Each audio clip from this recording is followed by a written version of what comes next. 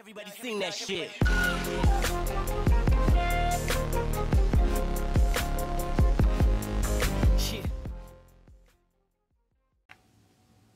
Hey, what's up YouTube? This is Marshmallow portal, and this video I'm going to show you the new update of the Advanced 7 version 2.5. I have provided the links in the description so you can easily get the thread in the XDA developers website. Developers are really working hard on this ROM, and they have just shared this awesome ROM with the new S8 UI, and this is really amazing. You can control if you want your apps on the screen just by going on the home screen, and you can set home screen layout back to this if you want this on home screen. But I like this, like swiping, so you can set it or like home screen grid, etc. You can hide apps from here easily, and this is really amazing feature. I really used to use it just by not doing anything, I don't know why. And here we have some features like smart view, native blur, edge screen like this. We are really getting a good option. And here we have the new native blur in edge spike mode 2, and we have the ultra data saving mode, floating messages, VLT support, and init.d is also added in this.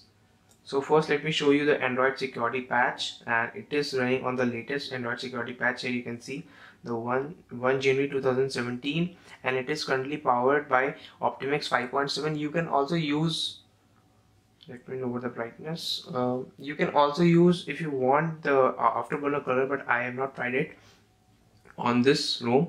So you can easily try. I have provided the videos in my channel, you can easily go and check it out. And if you want the previous two versions, I have also uploaded a video. You can get the links in the description down below. And here we have all the simple applications. We don't have any G apps, so you have to download it separately. The link of the G apps is in the XDA thread, so you can easily go check it out in the description.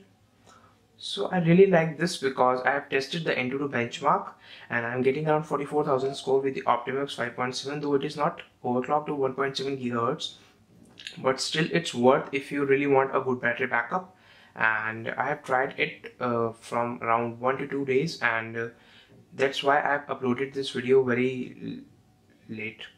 And I don't know why I'm uploading videos very late, but really sorry guys. And I've tested this, and I'm really getting a backup of, if you want it on a standby, you can easily get almost around 2 days. But if you are a normal or a regular user, you can use it around up to half or a full day on a single charge. But I recommend you to charge it from 0 to 100.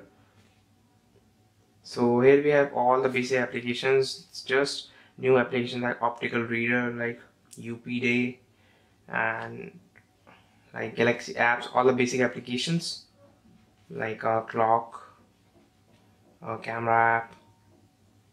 So here next, all the same features which you will get on every new ROM of J7.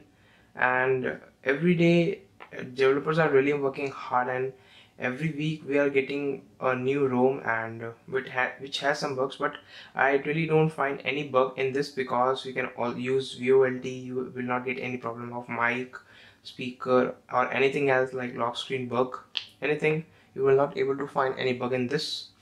And this, the first thing which I really want to share, that this is the smoothest ROM I have ever seen.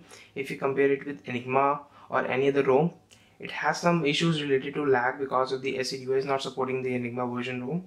But this Advanced 7 version 2.5, this is the latest build of the A7 2016 or 17, I don't know, but it is the latest build of that ROM, and it's really amazing. As you can see that it is fast, and even after installing very high applications, it will not take any much of your RAM. So let's check the RAM after using it for a while.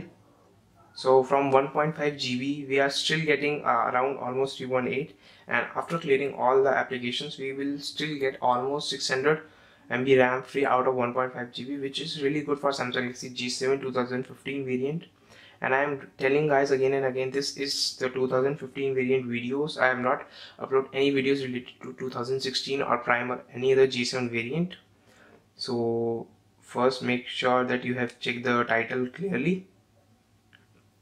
So that's a small and a quick review with the A7 2017 or 16, the version 2.5. I hope you really like this video, and if you did, a like will be appreciated. And guys, before ending, I really want to ask you if you really want to make me do live streams on the question and answers, as you all know that I'm not able to answer all your questions on your YouTube comments easily, so I can easily reply to each and every question of you in the live stream. And if you really want to make me live streams, you can let me know in the comment section. That will be really helpful.